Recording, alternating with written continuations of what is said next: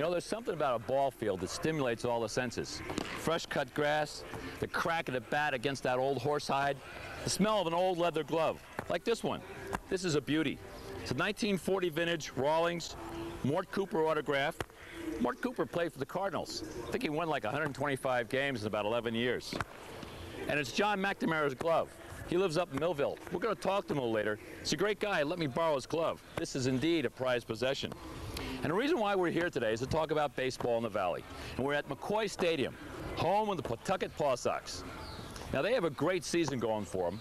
They're leading the league in all kinds of attendance statistics. And there's a couple of reasons for that. One, they have a great marketing department.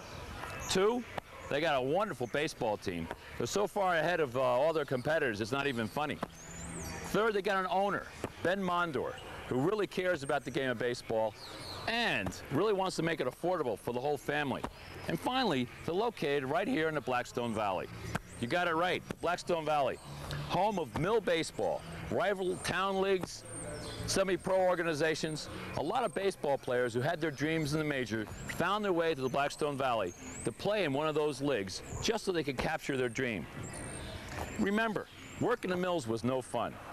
And very often, any kind of diversion would be great. Plus, a lot of the workers actually were ball players, and pretty good ones, too. So we're going to talk about baseball here in the Valley. So we're going to hook up with a historian, Doug Reynolds, who's going to show us a little bit about mill life and baseball and how they kind of work together. We're going to hook up with a couple of old-time ball players from Millville who'll tell us how it was like to play in the mill leagues and a little bit about some of their friends who play with them. And finally, we're going to hook up with a gentleman who's going to tell us all about Walter Schuster, great baseball fan and the motivating influence behind the establishment of the Blackstone Valley League. So folks, grab a glove. You're in right field. It's going to be a good game, so pay attention.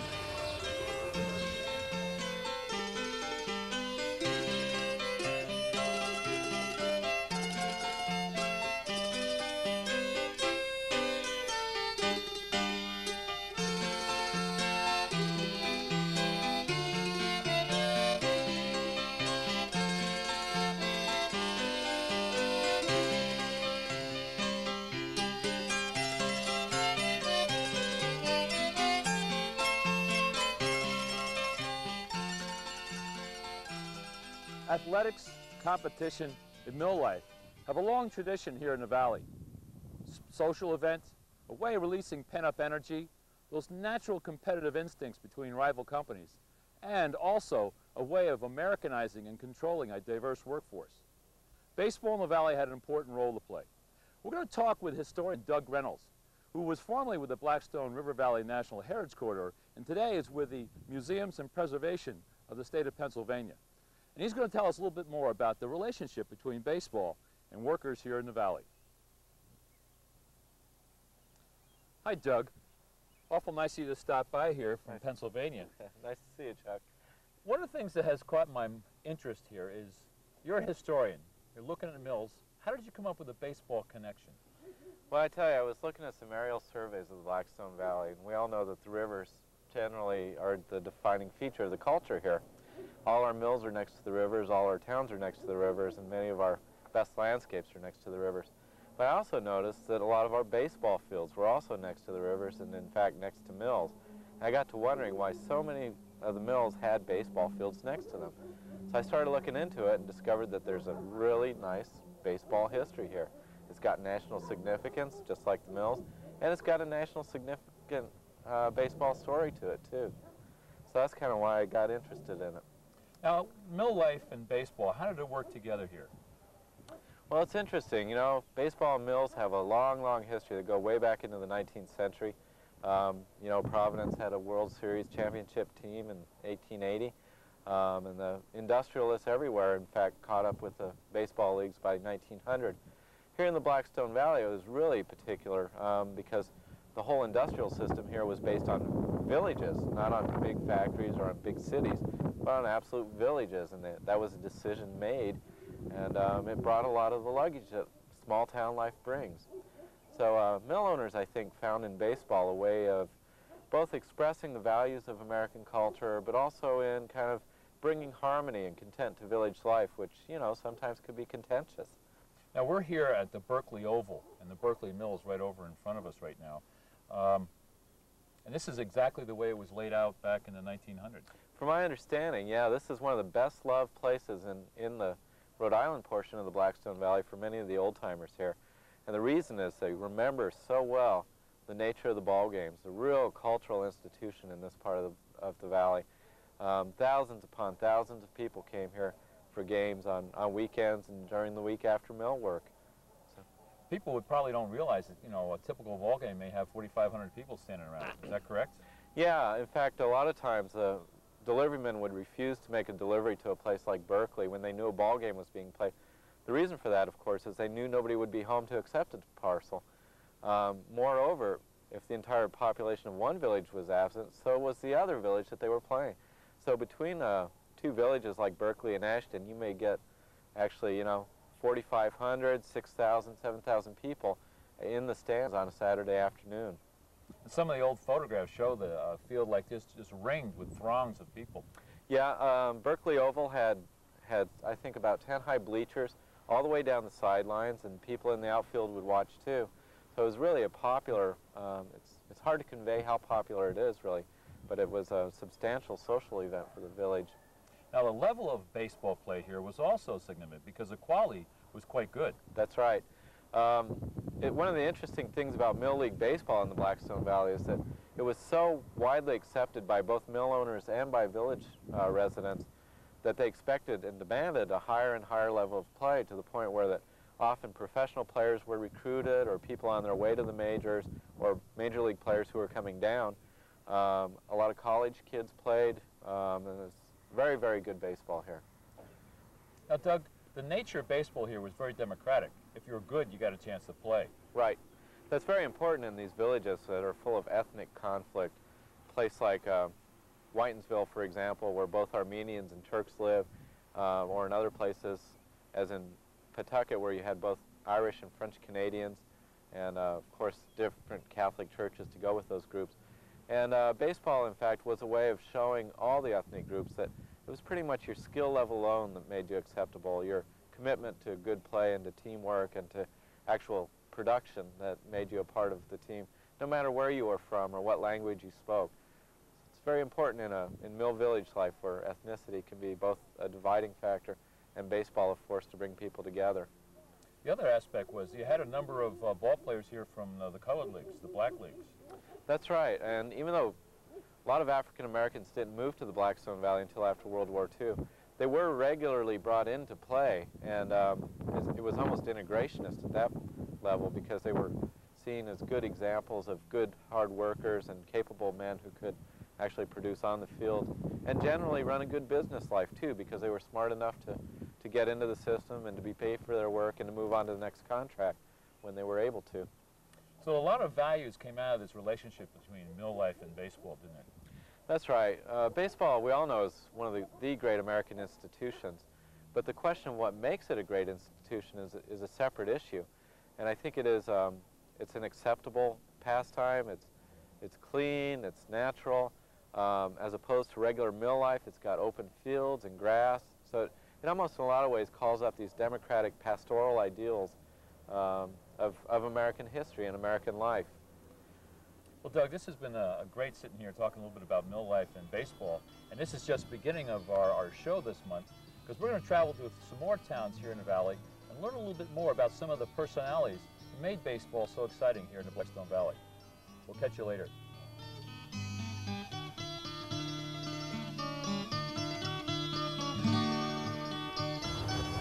What's the connection between Pawtucket's colorful political past and baseball? Let's catch up with Ranger Jack Whitaker for our Blackstone moment and learn a little bit more about Thomas P. McCoy. Hi, I'm Jack Whitaker, National Park Service Ranger with the Blackstone River Valley National Heritage Corridor. I'm standing in front of Pawtucket City Hall, which may seem a strange place to talk about baseball. Well, we must remember that during the first half of this century, the two most popular pastimes here in the Blackstone Valley were baseball and politics. No one personified that more than the five-time mayor of Pawtucket, Thomas P. McCoy. Now, Mayor McCoy was mayor during the late 30s and early 40s, and during that period of time, he was responsible for building this city hall, as well as Hammond Pond Stadium, later to be called McCoy Stadium for the mayor after he had died. When the stadium was built, it was built on a swamp, Hammond Pond, and his critics were very quick to say that it was a poor choice, that the equipment that was being used was sinking into the mud, that it was an unstable base for the field. But be that as may, the stadium was built. It's still there today, although an recent addition was turned down because of the instability of the ground in right field, and they have a lightweight aluminum bleacher out there rather than the heavy concrete of the main ballpark. Remember that the Works Progress Administration, the WPA, has at a main function the employment of labor. That here in the Blackstone Valley, over half of the labor force was unemployed. And the WPA, from the Roosevelt administration New Deal, was an attempt to build necessary structures, schools, libraries, city halls, town halls, post offices, and even baseball stadiums, because it brought to the locale where these structures were built the necessary funds to get the economy rolling again. This is Ranger Jack Whitaker bringing you another Blackstone moment.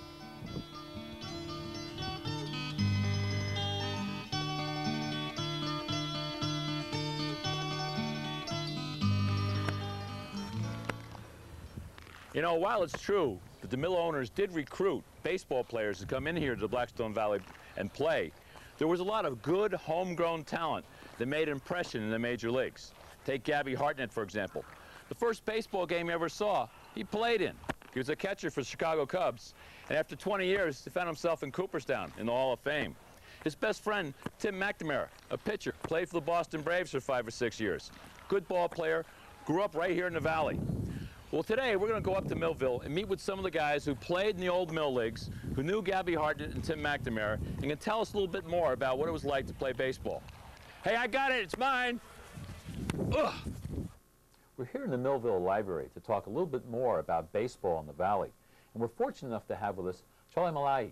And Charlie is, besides being a state rep for 18 years here in the Millville area, he was a really fine second baseman. And rumor has it around here, Charlie, you had really soft hands. You could put the tags on the runners before they knew it.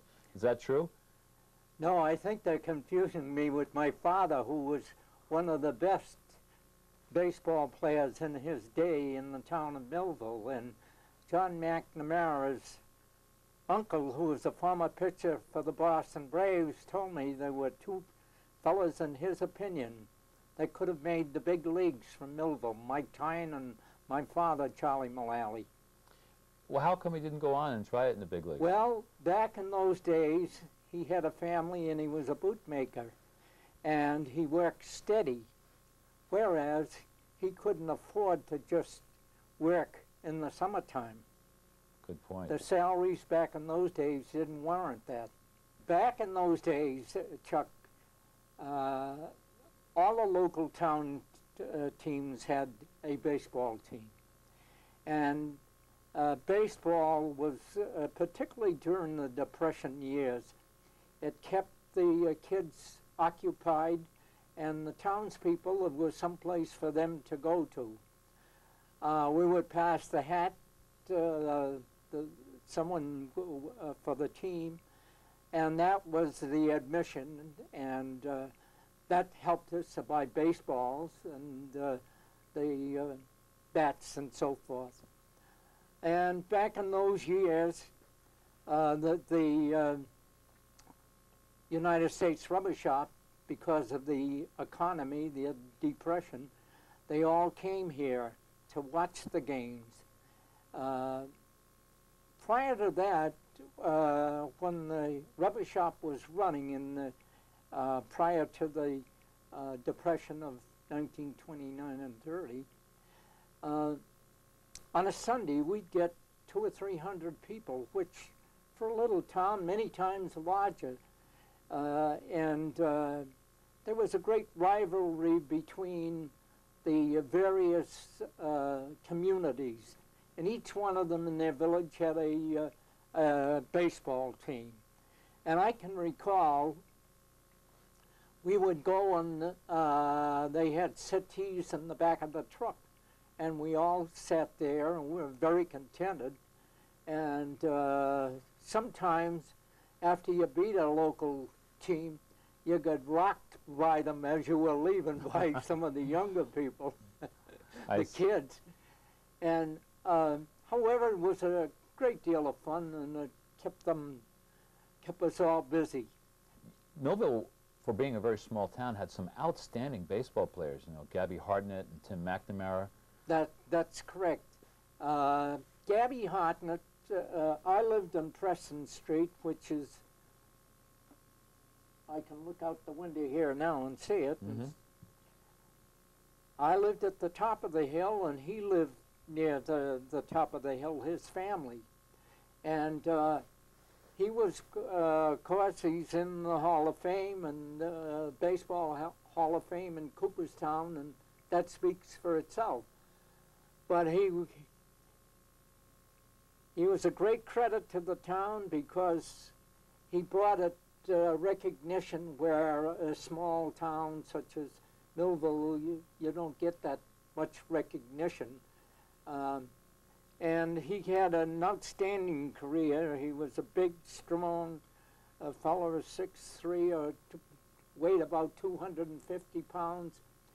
And I'm going to tell you about an incident that happened to me in one of the trips that I took with Milford Travel. We were down in Quincy in one of the restaurants where they were putting on a travel show, and a former member of the Boston Braves was there working, and I made his acquaintance, L.B. Fletcher.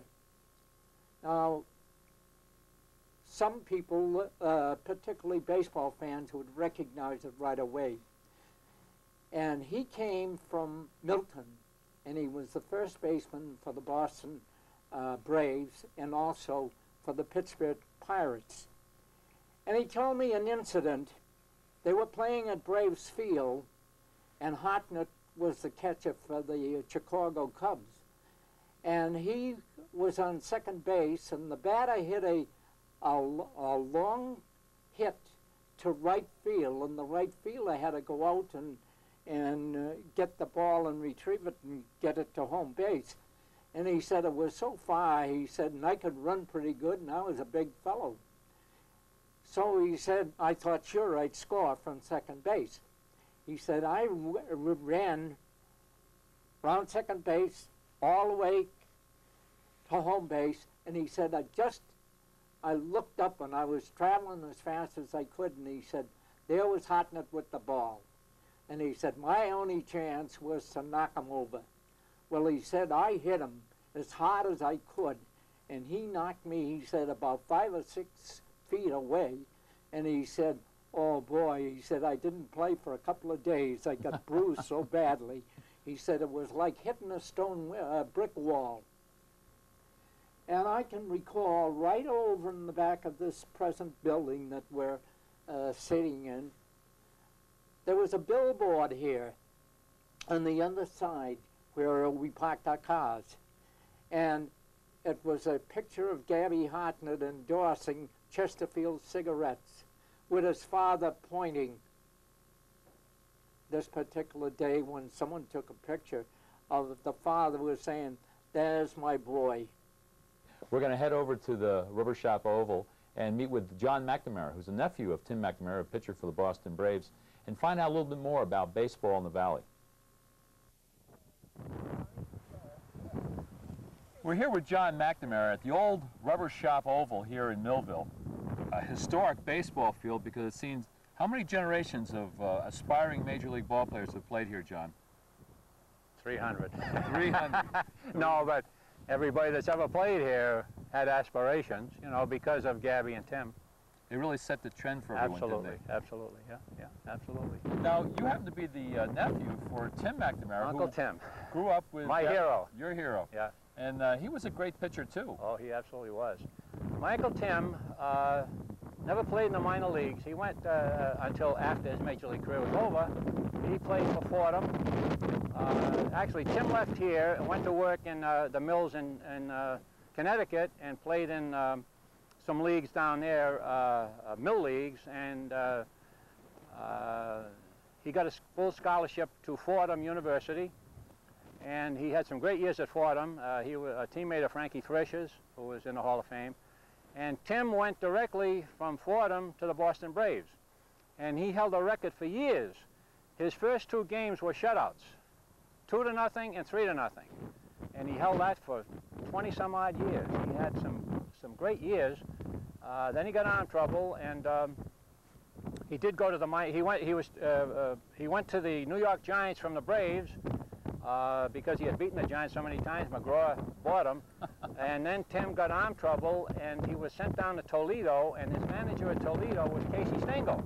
Okay. And they became famous friends. Yeah, if you ever saw Tim's scrapbooks and the letters he has from Casey Stengel, they became very fast friends, and Tim has some great stories about Casey. Yeah. So sure, Tim McNamara and Gabby Hartnett, they're both like God to all the kids at Millville, and to all of us all the time. Yeah. Yeah. Well, it's interesting you come from such a baseball-oriented family. Can you count for any of that? Why baseball was so big here in Millville? Well, there was not much else to do in Millville. I mean, you know, the kids in those days, if they weren't sports-minded, they went and picked blueberries or something, you know. But I don't know many kids that weren't interested in sports, boys and girls, you know. And we'd come down here. I lived right up there. They called it Bannigan City. It was named after Joe Bannigan, who built the old rubber shop that has burned down. And we'd come across the old Red Bridge right there and come down here and play ball practically every day that you could, you know. Even if there were only 3 or 4 of you, you'd play a game of scrub or something. But everybody loved baseball, and of course we had heroes of our own like Charlie Mullally and the fellas on the old Rovers who were absolutely terrific to me.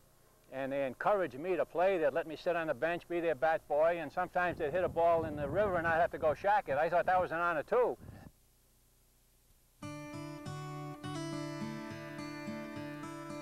Worcester, Massachusetts has a long tradition of mill baseball.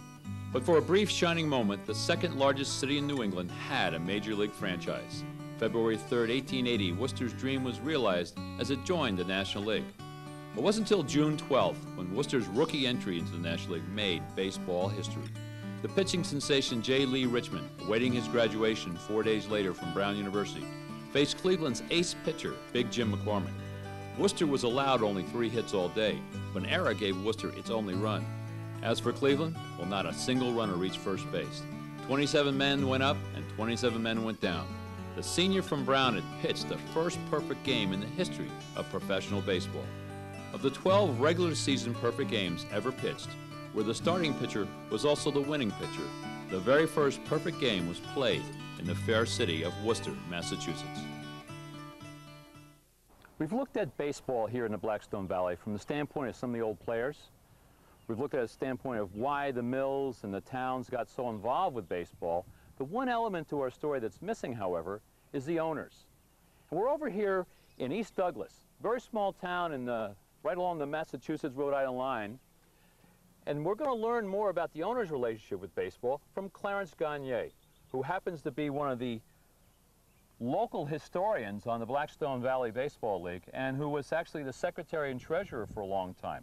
Now, Clarence, why don't you tell us a little bit about Walter Schuster and just how he became such a mover and shaker in the world of Major League Baseball from such a small town like Douglas? Well, there's no question that Walter Schuster devoted practically all of his life,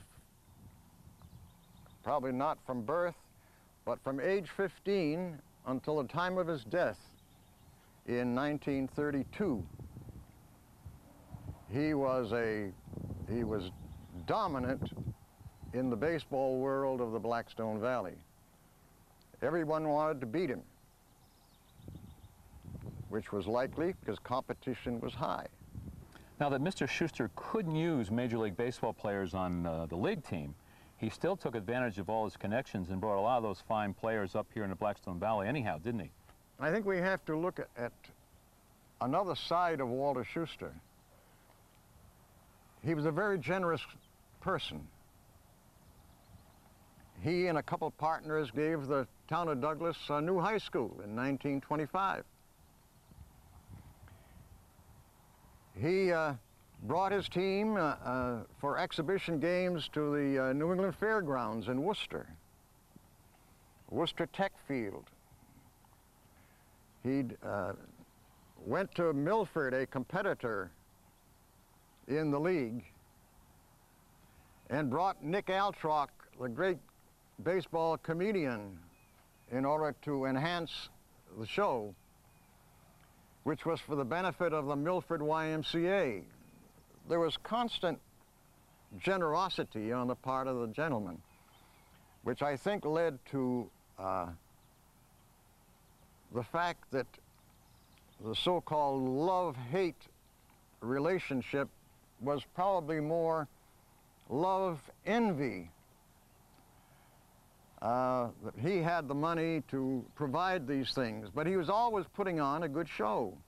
He was constantly doing things of that kind, and people, I feel, after reading volumes of clippings and scorebooks from '91 on, that people respected him. Major league players would play for Walter Schuster in Douglas uniform, but not in a league game. They would play in exhibition games. He had reached a reputation of having such a fine team that players from